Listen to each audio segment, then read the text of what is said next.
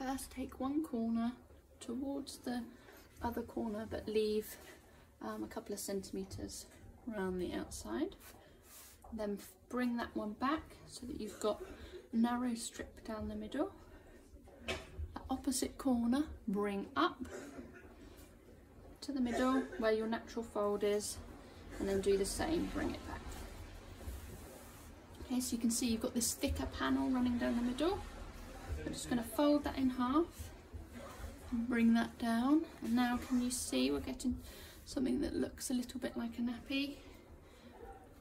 Pop your fleece liner over the top, fold these in. If you're using a booster, you can insert it in there and then fold up. And those are your two tails with your nappy nipper over the top.